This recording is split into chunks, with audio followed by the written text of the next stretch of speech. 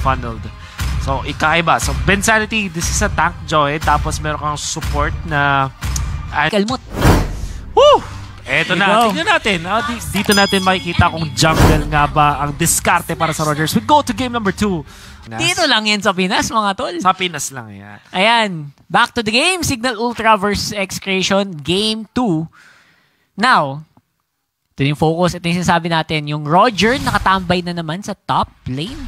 And, of course, the rest will be going on the mid. El Clasico, yung double core sila, pero classic pa rin. Si Iac, tinry na niya. At sobrang na-bully siya sa lane. But at the same time, nakapag-farm pa rin siya. Because that's just the nature of the Roger. Ayan, Benny Cutie, medyo kalahati agad. Wala pa, unang minuto pa lang. And, there you go. Battle Retribution, Mystery Shop, aggressive. Very going for the mid-game to. Either mid-game to late game lang to. Kuya Wolf, wala tong early game. Walang ka-early game lang. Literal na si Etomax lang yata pang laban nila sa early game. Tignan mo, ipo-force agad kaso may na-kill dun sa may side lane, sa bottom lane. That's Inba DJ that started as the gold laner. So it seems, EXP laner pala. Yun, para makakuha naman siya ng maagang level 4. Also naka-avarice siya. So that makes sense in the side lanes there. At si Hate nga naman nakuha ng purple buff. Kaso nasan yung Roger natin? Yep, yung Roger is pabalik pa rin sa top lane. Binubuli na ng dalawang miyembro ng Signal Ultra. So sabi ni Chaknu, I'm here. I'm gonna go for the backup. And nahuhuli nila si Tsujin. Going for Tsujin now. Try to survive. Nandito na si Hate. Naku, what? Pangsalo yun. What? Nagulat ako. Akala ko nagkamali siya eh. Sinalo lang talaga niya. Planado! It's all in the plan. The plan is to win. Wow! Wow talaga. Kaya ito yung mga times na tumira ka ng bola, tumakbo ka, ginalaw mo yung ring. Para sumut. Ganun yun. Ngayon, iba yun. Ngayon ko lang nakita yun. 200 IQ plays. Kala nyo, kamali ako ng Chrono Dash ha. Hindi. My God. Here we go again. May Zaman Force na nga siya ginamit. Bensanity, ejector play para kay Hate. Torre, medyo masakit at yun na naman. Ating Harith. And now Tsujin and Bensanity will be staying alive. Si Rhea, zinotot ang execration. At buhay na naman sila dito sa may gitna. Maataas si Tsujin. Tapos may punishment doon. Pero lugi pa rin ang Signal Ultra sa ating goal. Medyo bumabawi si Tsujin sa mga medyo lackluster plays on the regular season. This time around, on the Jawhead and in Game 1 as well, mukhang gising na yung tank player ng Signal Ultra. Turtle resurrecting soon. Kaya nang lamang pa rin ang execution with the first 2 kills na nakuha nila, by the way. Tricksters Village event na naman, by the way, in-game from October 27 to November 13. Get Halloween candies pag nag-login kayo at bawat spin nyo, makakuha kayo ng chance makakuha ng Teresa Special Skin Hammer Giant. Magkaroon ng clash dito sa may bandang purple buff as Execution wants to invade. Hades low pero mabubuhay pa rin. Nakuha na lang yung purple buff dito ni Hate. That's an invasion. Chakno in trouble. Chakno fallen. Oh my gosh. Nagabol pa rin yung Signal Ultra dito. Na-try na nakabulit si Hate pero magkasaman for sabay. Hindi pa natin si Reto. Malo na nga. Yung cycle na hindi siya abot dahil may ejector. Nakuha na rin yung kill. Sagit na in trouble pero makunat siya. Si Chujin nga lang mapapanish dito ng Execution sa pagpunta kay Rhea. Wala na siya masyadong mana. Hindi tumama yung pana. Pero nandito si Benny Cutie na slow na rin. Sabi ng Signal Ultra, sige mo ang trade-off na lang ng Turtle. Ang ganda ng ejector play. Pero mapapunish pa rin yung dalawa. Bensanity, ida-dive na nga. Double kill para sa Roger. In exchange for a Turtle. So, Turtle for a lot of kills. Hindi ko alam kung sulit yun para Signal Ultra. Pero sabi ng Execration, you know what? Sige lang, laban lang. Let's go for more. Oh, tumama yung pana. Kaya ba nila mapatay ito? Mukhang may damage at mapapatay ni Natalia. Hindi kinaya ng usok. Hindi pa tayo nakikita ng... Actually, may sanib na nangyari. May sanib na nangyari pero off-screen eh. Oo nga. No? So, hindi masyadong on point yung mga heart guard ni Imba DJ sa ngayon. Yeah. And again, Signal Ultra, yung mga member niya. Ito, Max feeling it with the Abyssal Arrow. Naku po, si Bensanity mapatay ba? Yes, he will. Ito, Max. Oh, makakuha ng kills. Si Hades at si Imba DJ dito sa my bottom lane. Out of nowhere. Again. Oh, the shutdown, Natalia. Okay. Nag-hunting si Chujin. Oh, si Hate may silence ray at tumalon para mag-clear ng minions sa gitna. Magde-depensa ang Signal Ultra doon. Yan, here we go again with Signal Ultra once more. Medyo mabawi pero Zaman Force up ni Hate. Laban agad for Rhea. Heart Guard finally on time. Pero late din yata going for Hate. Di mabuhay doon ang ating Esmeralda. Samantala, yung kanyang katapat na si Hate ay mabubuhay. Gets out. Sa kill on the back siya. Pero okay lang niya para sa execration dahil nabuhay si Hate. Yep, going for Pagkakuha nung Calamity Reaper, pinatay agad nila yung Esmeralda kasi alam nila may true damage. May bawas na eh. Exactly. So, ang laking bagay nun. At basa pa rin, yun yung game sense na kung tawagin na meron talaga ang execution.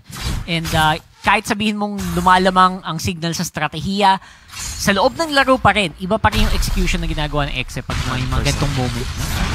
Now, Chujin, ipoforce dito sa may top lane. Rotation mo lang ito, Max, hindi tumama yung pana, pero may trap na rin at sinugod na nga ng garote. Si Execration will get another pick-off. Si Bensanity tinaman ni Chakno, but I guess Execration just wants to shove the lanes at this point. Yep, shove lang muna tayo ng shove para tayo makakuha. Gold, sabi ko nga, Execration, they won't really have that much early game. Pero sabi nila, hindi, Kuya Rockhard, kaya namin lumaban maaga pa lang. Pero syempre, when you try to find as much as possible, ito yung mga nangyayari. Yung may triple mask setup para sa Signal Ultra. Kaya naman din siguro close yung ating gold ngayon. It also means na may money na malapit. Pasok pa rin ang pasok ng income, 6.5k si Hades. Mas mayaman siya kay Hate. Ito That's na interesting. There you go, 20k. Ejector Hades. play para kay Chakno. Go na ba ng Signal Ultra? Nag-ultimate na si Chakno. Sakit. Medyo masakit dito si Hades pero yung fact na nandito si Hate, hindi na aabante ang Signal Ultra. Unless makita ni Chujin, yun na nga si Chakno. The revitalized punishment against Chujin. Zaman Force ginamit na rin pero ultimate doon sa may top lane para mapatay ang Tams and I think yung Signal Ultra mas masaya sa nangyaring trade-off na yun. Kahit ako I would be absolutely fine with that, especially right now na medyo kulang ng tao dito sa mid lane ang Execration. Tower will go down though. Buti na lang malapit naman tayo yung tower. Kaya ngayon pwedeng mag-back off lang ang EXE at mag-hunting na naman dito sa bot lane. Now, Bensanity with the Joed. Bottom lane, Zaman Force ginamit para makakuha ng push. Execration, nice usage of their big ultimates. Zaman Force ginamit para makakuha ng objective. Kaya naman, lamang pa rin sila sa ating laban. Yep, habang tumatagal guys, talagang medyo pumapantay ang win condition ng Execration. Gamit na gamit yung mga retribution ng mga carry ng red side ngayon.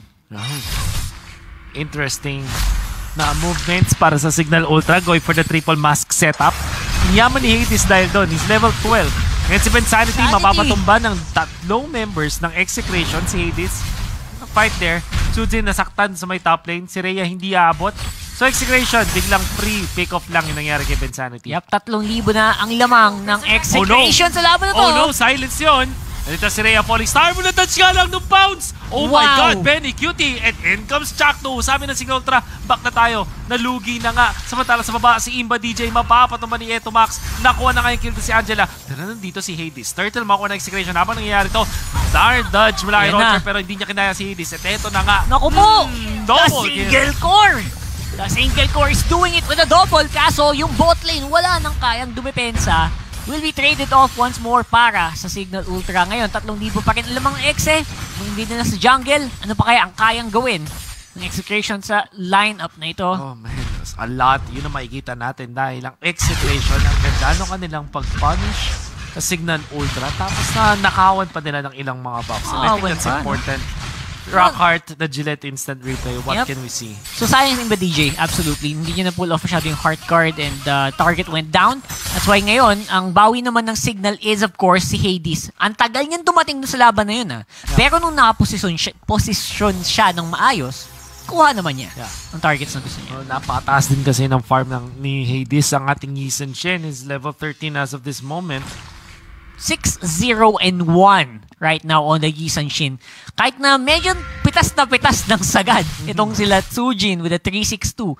Siya naman, bawing-bawi. Careful na careful and making sure na lagi silang may vision using the Mountain Shocker dito sa mapa while going for a pick-off dito sa baba. Yun na nga. Benny Cutie, medyo makunat makatakbo. Chakno. In comes Chakno na stun si Hades. Pero si Hades tatakbo lang.